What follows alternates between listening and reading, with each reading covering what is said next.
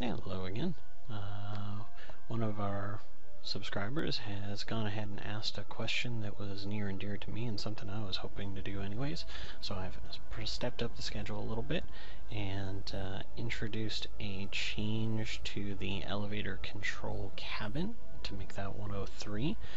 There's a new pastebin for that piece in the description, but what it does is it adds a configuration option to the cabin. If we take a look at the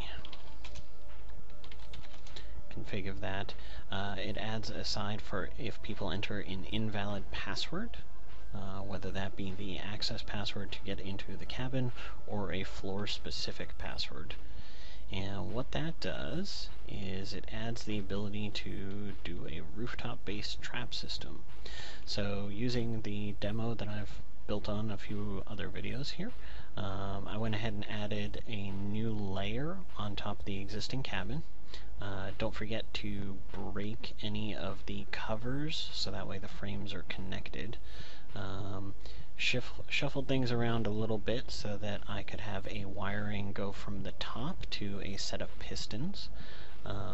Note, if you do go ahead and move your modem out to the back like this, you gotta treat it like a full block, so you need pistons and you need panels and all that sort of thing.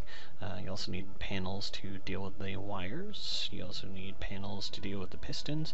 And in this case, what I did was I added on top of here a pair of pistons, one from the side and one from the top, that control the two glowstone blocks that look like a perfectly harmless light from inside the cabin. For safety of the build, I'm using water, but you could certainly use lava. And what this does is if an invalid password is entered, the computer goes ahead and shuts off this circuit, and your lava will go ahead and pour right into the cabin. You'll want to apply any of the passwords that you need to the system. Let's go ahead and show what happens when someone does something wrong. So we'll come here to floor 2, and I'll just reboot this since I've already entered a password. Okay, so if someone enters the wrong access password, away you go into a flood of lava.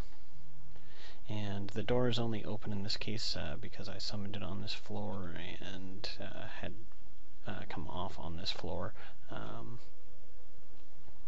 That'll go ahead and shut off in a moment or so, but for the most part the door will be closed, so you won't burn down whatever structure your trapped elevator is attached to. The default code that's in here will, for the moment, do 60 seconds of lava flowing into the cabin and keeping the door locked. And if we go ahead and open up the code and take a look at how this is handled, there's a couple of places in here where you'll see the password control.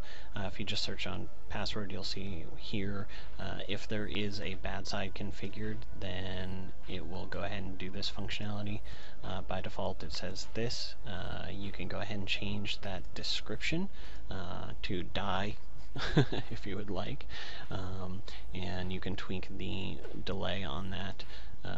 So if you want to, you can have it be shorter or longer as it floods the cabin. You'll find this chunk of code is in here 2 or 3 different times, so you'll want to make sure you've got all of them. So see, here's another one in here, wrong password. So just make sure you kind of crawl through a little bit, and if you just search for bad side, that'll jump you down to any of these, and that way you can change any of the password messages.